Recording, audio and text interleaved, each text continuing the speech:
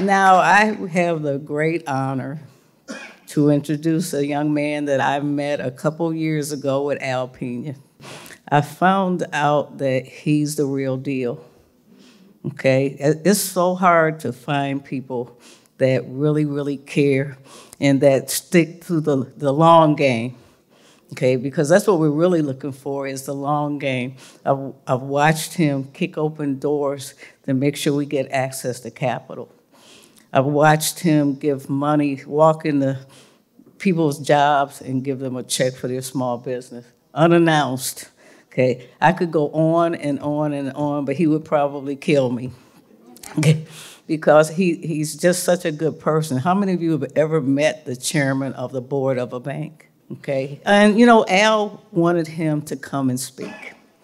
And so I called him, and he said, absolutely. You know, he said, I'll be there.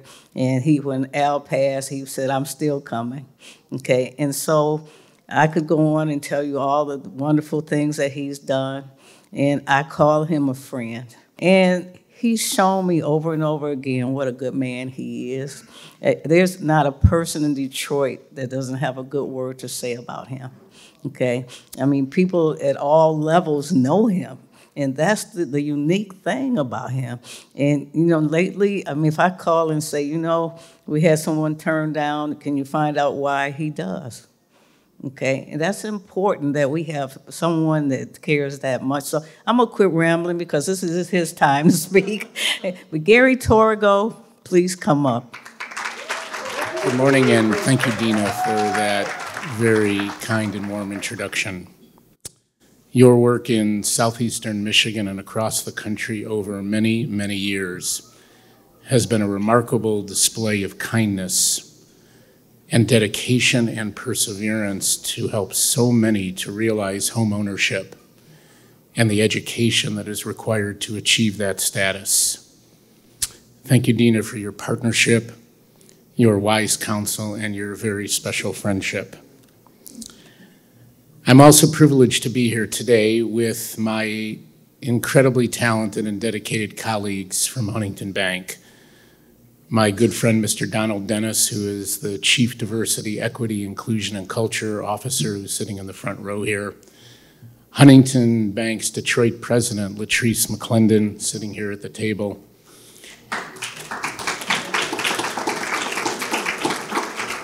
And her wonderful staff and colleagues in the volunteer, community, and giving space, community giving marketing manager, Katarina Flato, and community development relationship manager, Courtney Elledge, both here. I am so honored to work with all of you. I really feel tremendously privileged. Jules, thank you for this incredible conference. My good friend Pastor Bell from Detroit and his wife are here, honored to see them. I thought a lot about today's conference, and I want to start by telling you a story that I heard that tells really the story of people like Dina and Jules and my good friend, dear friend, who we will miss so much, Al Pena. I was at a banking conference, and it was a big banking conference quite a few years ago, and I had the privilege to sit at lunch at the main table with the speaker of the conference. It was the former Prime Minister of Great Britain, Margaret Thatcher. She was the first woman Prime Minister of her country. And I had a chance to sit next to her. And while we were chatting over lunch, she didn't know who I was, but I knew who she was. I sort of nudged over and said, Madam Prime Minister, tell me something really great that happened to you as Prime Minister. And she said, oh, a lot of good things happened to me, but let me tell you something really bad that happened. And I said, great. She said, on my first day as Prime Minister of my great country, I was invited to Buckingham Palace to meet the Queen in a state dinner in my honor. I was the first woman Prime Minister. They made a special dinner. I had never been to Buckingham Palace. She said, I was so excited. I couldn't sleep the night before. I got in my car. I got driven over to Buckingham Palace. I came into the great palace. I walked into the royal room, and there at the front of the room was the Queen herself. and I was so mortified, I just couldn't believe it. The Queen and I were wearing the same dress.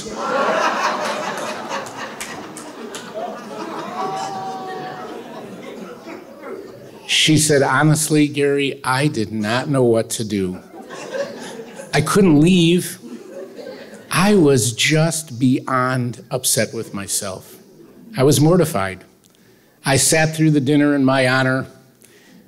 I got back in my car to go back to 10 Downing Street for my first night in the 10 Downing Street bed. And I sat down at my desk and I penned a letter to the Queen. And I said, Dear Queen, I am so terribly sorry for the faux pas I made on my first day as Prime Minister. I realized when I came into the room that you and I were wearing the same dress. I promise in the future I will never make that mistake again. Please forgive me. She said a couple days later, she got a response from the Queen's secretary. And the letter said, Dear Madam Prime Minister, the Queen received your apology letter, but you have nothing to apologize for because the Queen never notices what the commoners are wearing.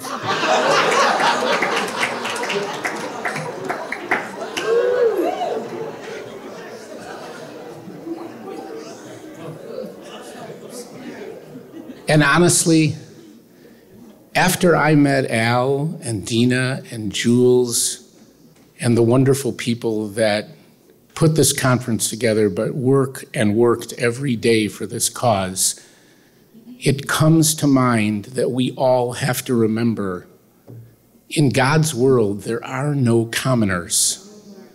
Every single person is royalty.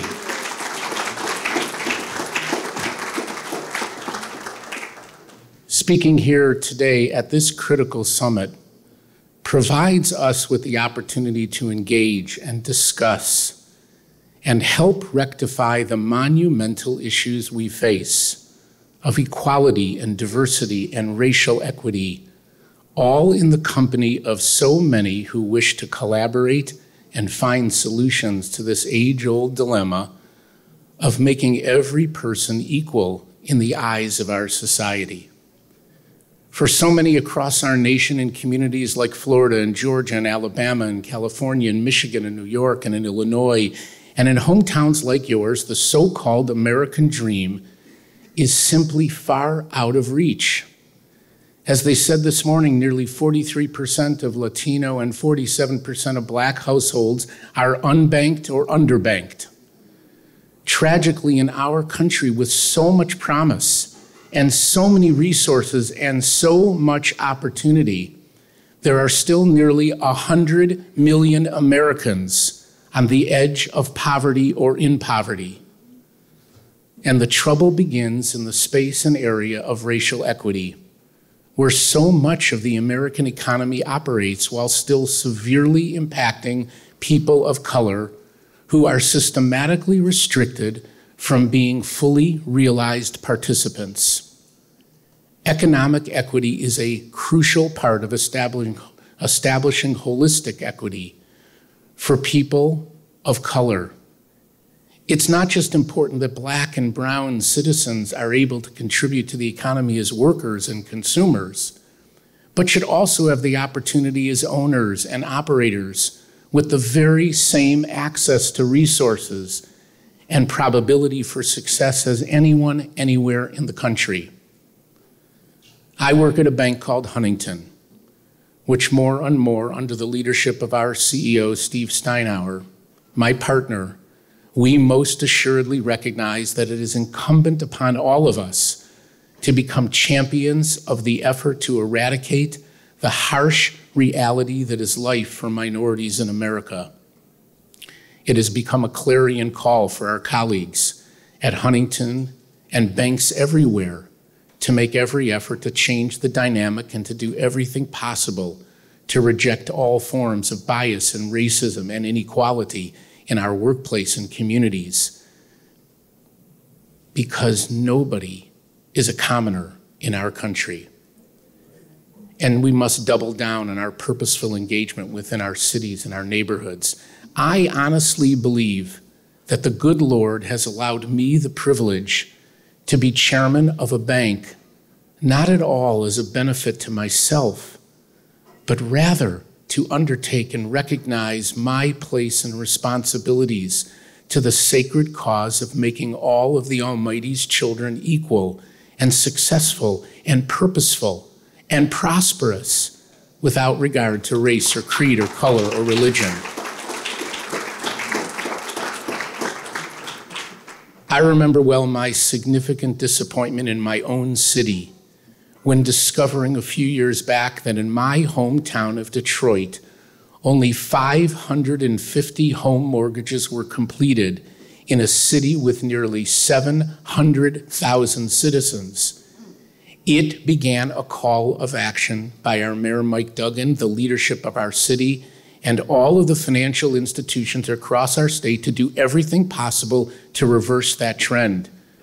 We work on it every day. We share our resources and tools to help right these realities wherever possible, and it starts in our own town. So many of these issues demand from all of us investments in community, helping to drive strategies to urgently expand access and participation for Black and brown workers, consumers, and business owners, creating more pathways for entrepreneurship through building infrastructure for cooperative development, inclusive procurement, incubators, and accelerators. At Huntington Bank, our leadership created and has established a $40 billion community plan, and it is focused entirely on supporting minorities, minority women, and veteran-owned small businesses and individuals, capitalizing on and utilizing our position as the #1 SBA lender in the United States. We have a big responsibility, and we have a big job.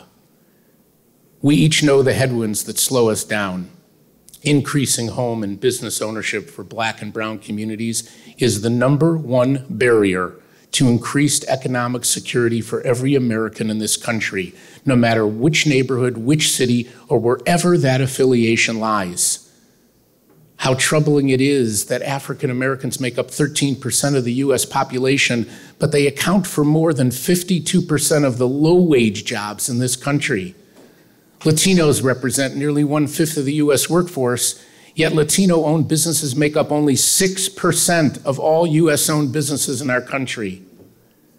How unfortunate it is that people of color can oftentimes feel intimidated when they walk into a branch or an office, and how much effort we must employ to focus on meeting customers where they are and making them feel comfortable in the environment that we have created.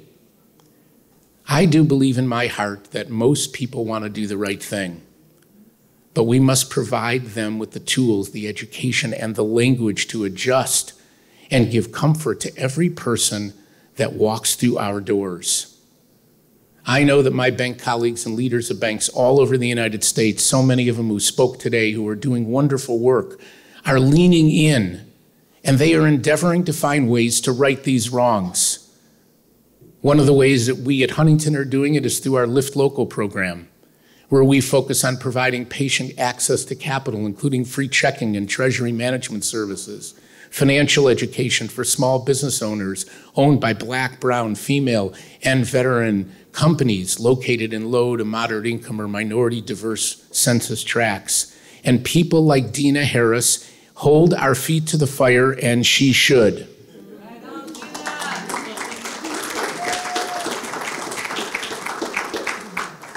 This Lift Local program is showing great results, but we know we can do more, and we want to. Our Lift Local business is getting more financing into the hyper-local economy, and it's working every day to assist customers as they grow their personal enterprise. But we can't just create access without also providing programs that include people of color in the full finance process. We must provide the tools and the knowledge that will make our clients of color successful. Another challenge financial institutions face is regaining the trust of customers in every part of the community and working hard to be trusted business advisors. We all have a vested interest in seeing every part of society succeed. Closing the revenue gap between Black and white businesses would create an additional $290 billion for the U.S. economy. It's no small feat, but how much of a dream that would be. I remember early on in my banking career, I sought advice from the Detroit leader of the NAACP, one of my best friends in the world, Reverend Wendell Anthony, where we talked about how our bank could be more authentic to families and business in Detroit. He said, "My dear brother Gary, don't tell us what you are going to do. Show me rather what you are doing to make a difference for every citizen." And was he ever right? We took those words to heart. We were working hard in multiple areas of diversity and inclusion in our hiring practices, in our lending, in our commitment to community, in our collaboration with neighborhoods. Huntington Bank is putting tens of millions of dollars in Detroit into our partnership with two historic Detroit neighborhoods, Cody Rouge and Grandmont Rosedale. The work we are doing that I have shared with you this morning underscores important steps to doing our part, like so many great banks are doing in this country. They are not our competition, they are our partners, because without everybody, we are not going to succeed. That is the privilege and the responsibility of the entire American banking system. But we recognize, as all of our colleagues, that we have a long way to go to doing what we know is required for each of us to make America the greatest country on earth for every citizen, not just for some or in certain areas or neighborhoods. Everybody has to be included.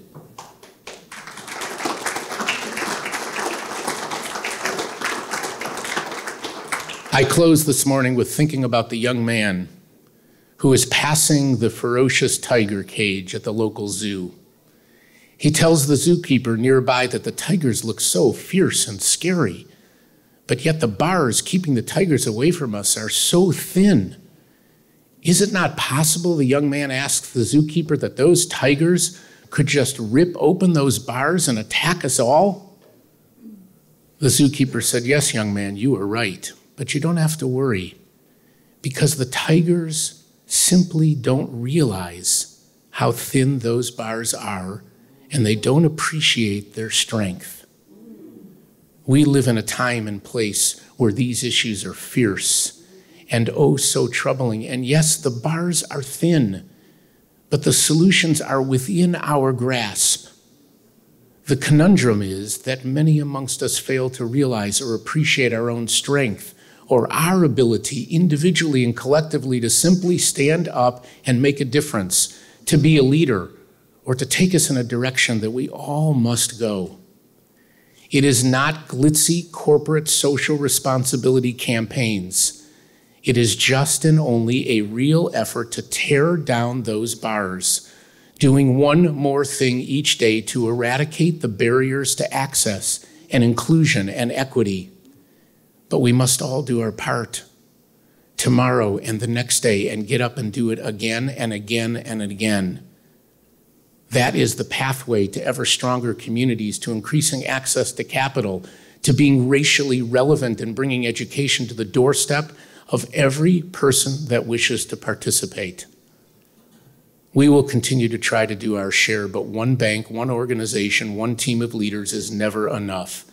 It takes a concerted country effort of government, companies, thought leaders, working hard with determination, with sacrifice, with intentionality to turn that big ship of America around.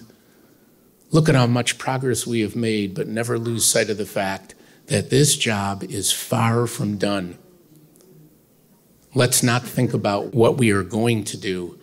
Let us do the work that is required and that we know when done will help elevate every person, every company, and every family across this great country of ours.